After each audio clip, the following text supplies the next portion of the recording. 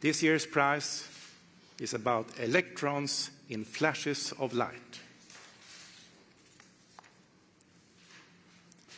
Kungliga Vetenskapsakademin har beslutat att utdela 2023 års Nobelpris i fysik i lika delar till Pierre Agostini, The Ohio State University, USA, Ferenc Krausz, Max Planck Institute for Quantum Optik, Garching och Ludwig Maximilians universitet München, Tyskland, och Lund, Lunds universitet, Sverige, för experimentella metoder som genererar attosekunder av ljus för studier av elektrondynamik i materia.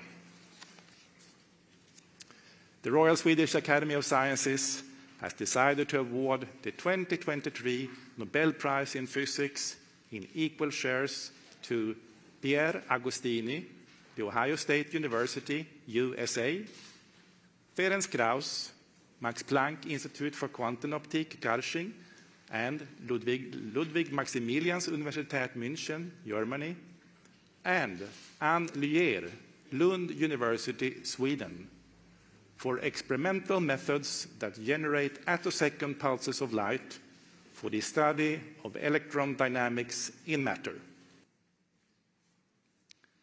Professor Olsson will now give us a short summary. Please. Thank you.